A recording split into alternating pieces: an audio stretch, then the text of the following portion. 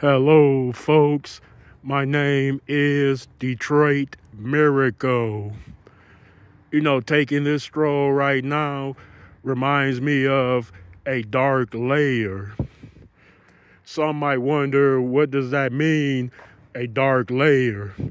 I'm talking about the darkest regions of a soul.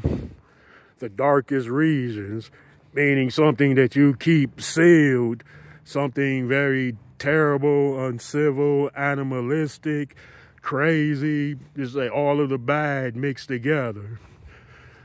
Some might wonder, Detroit Miracle, where does all of that negativity come from? Well, it comes from all of your negative experiences in life that you try to put away and put blocks up and shelve. Like just say all your negative emotions, bad experiences, all of the wrong things, all of the things that really make you the angriest and the craziest, and ideas going with that are always kept and locked away inside of the dark layer of the soul.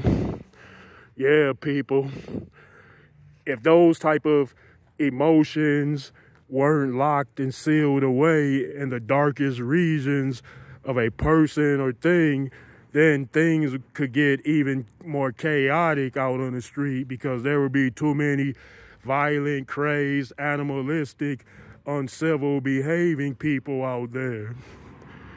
So those things must be kept in check. I know some are asking, what do you mean things?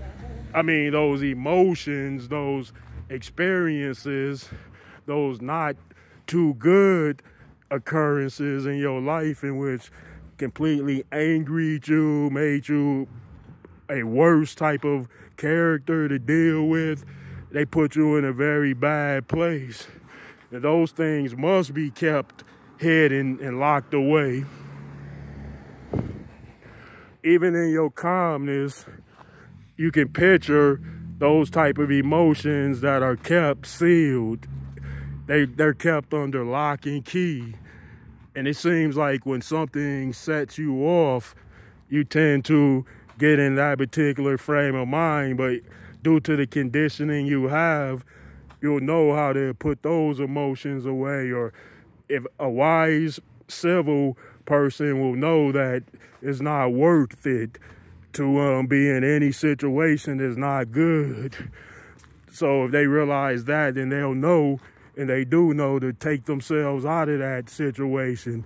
You don't even need to get close to those emotional states of confliction, anger, wrath, hatred, villainy. But nevertheless, people experience a lot of things in life, and eventually things are going to make people mad. Eventually things make people angry. Eventually things tear at people's emotional states.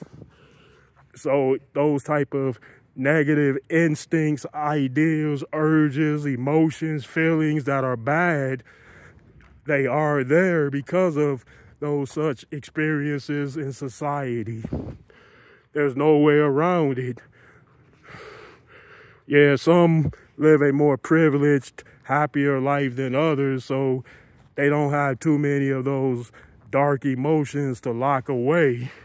And fortunate for them that is the case. But for others, they never had a choice in the matter.